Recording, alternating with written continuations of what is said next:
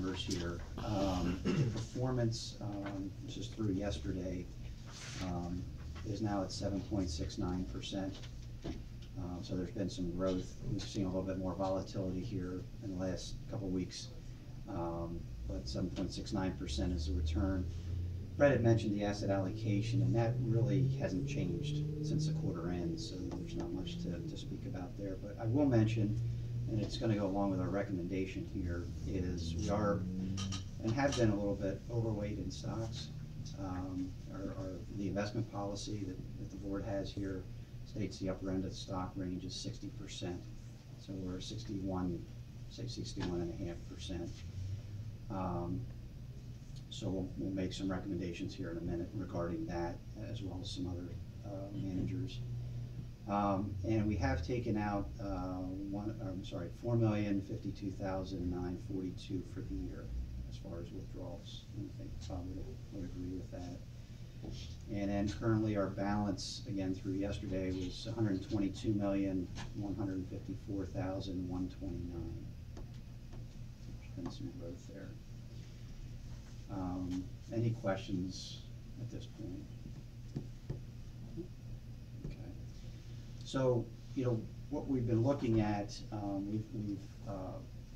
we're always looking at our managers, and we've kind of been keeping an eye on a couple of them for some underperformance, what we would consider underperformance. And again, performance isn't everything. It's a big part of what we look at, but we also look at the risk metrics. How are they managing? How much risk are they taking on? Are they getting the return for the amount of risk that they're taking on? And so one of the managers is Wedgwood, that we're going to make a recommendation that we kind of terminate that relationship. They've had I think one of the things, they have a fairly concentrated portfolio. When things are good, when they get the picks right, they've done well. And I would say the last couple of years they have not done that as well as we think they could or should. We've mentioned a few times in here that Stifel has a rating system, if you will, for all these money managers. And as of August 23rd, they started to put them on a watch. And so it just kind of raised our eyebrows a little bit more and said, hey, maybe it's time to do that. That portfolio has about $12 million in currently. We're going to suggest that we take $10 million of that and move it to Legg Mason. Same discipline. We have them now as a manager, Legg Mason. But the risk matrix are definitely different and improved with Legg Mason. We look at alpha.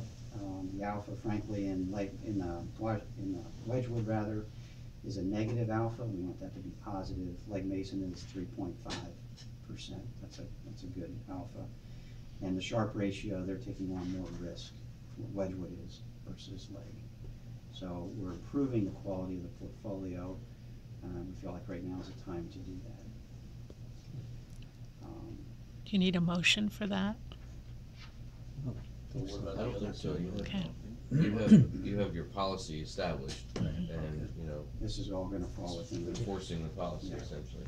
Yeah, so we're going to take $10 million from Wedgwood and move that to Legg Mason, and then the other $2 million to kind of get our allocation back to where the investment policy is, move that to CS McKee. Okay. Sounds good. So you're at